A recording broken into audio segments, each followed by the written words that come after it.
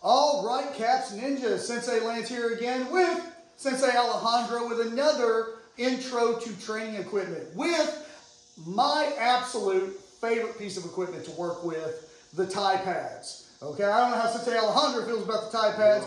I know he's a fan though. All right, so what we're going to do now, like I said, this is intro to Thai pads. Now, if you don't know what Thai pads are, these are Thai pads. They come in pairs, or they should.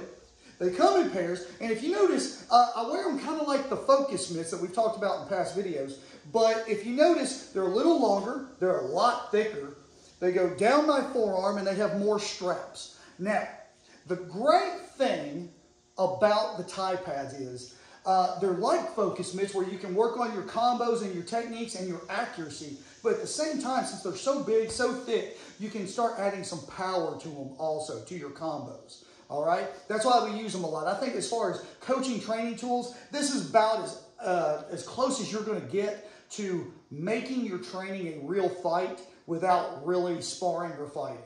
Okay, so what we're going to do today is I'm going to just introduce you to this piece of equipment, and I'm going to go out on a limb here. If I had to say, look, if you were going to buy one piece of equipment to train with, and you had a good training partner to train with, this would be the one to get. Would be the Thai pads. And we're going to show you why today. At least Sensei Alejandro is. Okay? Now, first of all, when you get the Thai pads, how to wear the Thai pads, because I see a lot of people do this incorrectly. A lot of good Thai pads come with two big straps on the back that you can cinch up and adjust to fit your arm perfectly. And they also have this handle here. Now, here's where I usually see the mistake.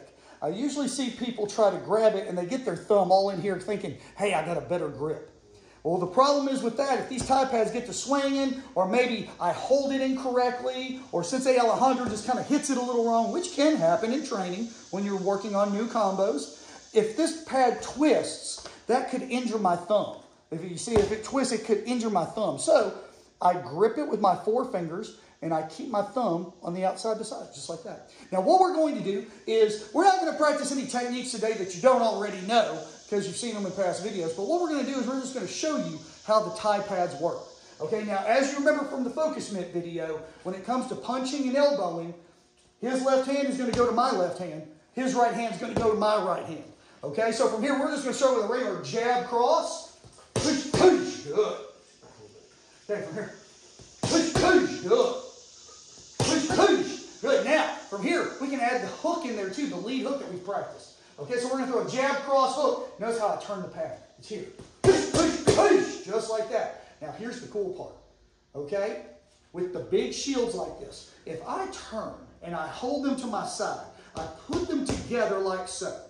Look what I just created. I just created a shield, which, what do we like to do to shields around here? That's right, we like to kick them. So from here, Sensei can throw a roundhouse kick. Just like that, hitting with his shin bone. Again, that feels good. Yeah, good. Now, we can put those together with our combo. So now from here, all the techniques we just practiced, jab, cross, hook, that hook is going to set up our hips for that round kick. So we're going to be here. Push, push, push. Yeah. And notice how Sensei got to throw with speed, accuracy, and power. I like that. Let's do that again. I love that combo. Push, push, push.